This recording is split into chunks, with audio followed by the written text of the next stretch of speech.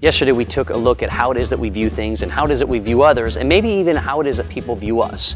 And if we were honest with ourselves, we'd find that we have areas, blind spots, that we have in our lives that we tend to not notice. It's not easy to see discrimination in the mirror.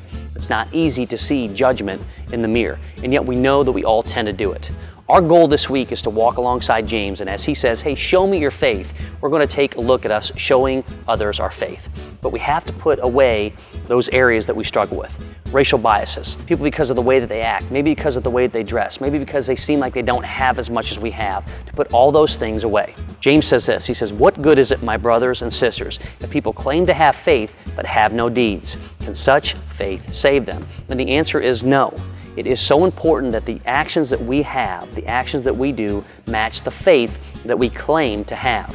But to have that kind of faith, we need to put every single issue, every single discriminatory thought, every single bias away so that we can reach and love others. Because we are reaching them and loving them where it is that they live, where it is that they struggle, where it is that they have issues and problems. And our faith, by the actions that we have, is seen when we go to meet them right where they are. It's just what Jesus did.